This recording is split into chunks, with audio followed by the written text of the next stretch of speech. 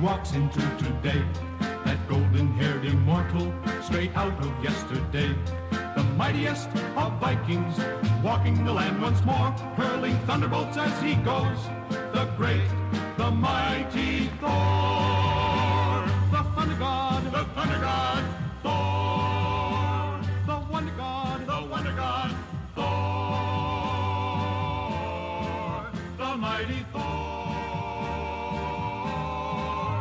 You may see only a man they call Dr. Blake, a gentle lame physician, but make no mistake, when that gentle lame physician strikes his cane on the floor, in a flash he disappears, and in his place stands Thor.